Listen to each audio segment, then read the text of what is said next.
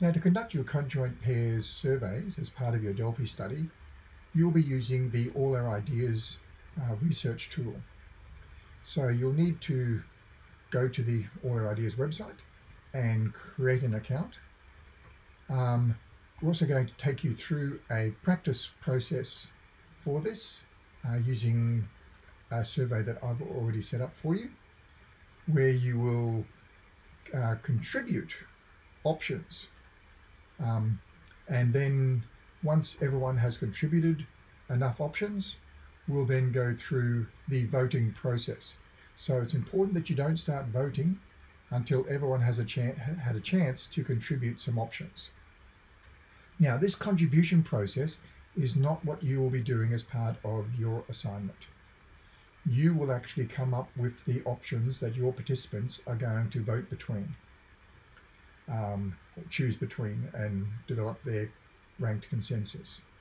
So we're doing a slightly different approach just to show you this other technique. But for your Delphi survey, you will create 2 AllOurIdeas surveys, each with the 10 options that you are going to have your participants make choices between. And the survey tool will then present them with pairs of options, and they'll choose between those pairs, and it will produce then a ranked list of those options from the one most that participants have felt most answers your research question to the one they felt least answers your research question. And then they'll do that in a second round after you show them the results of the first round. So that's how your Delphi study will be conducted. So the challenge of that is you need to find 10 participants. The survey process is quite simple and straightforward.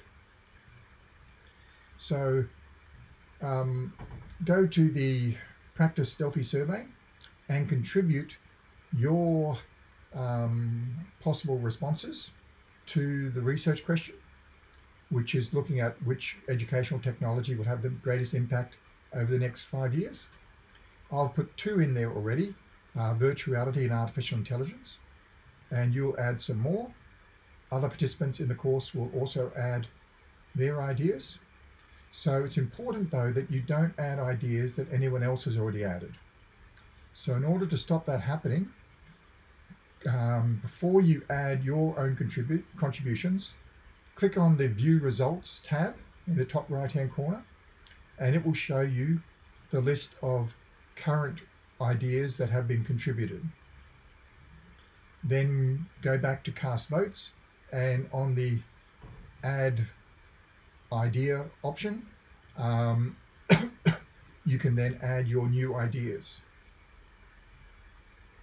Once everyone has contributed, so in the week following, we'll then go through and vote on these ideas to show you how the voting process works.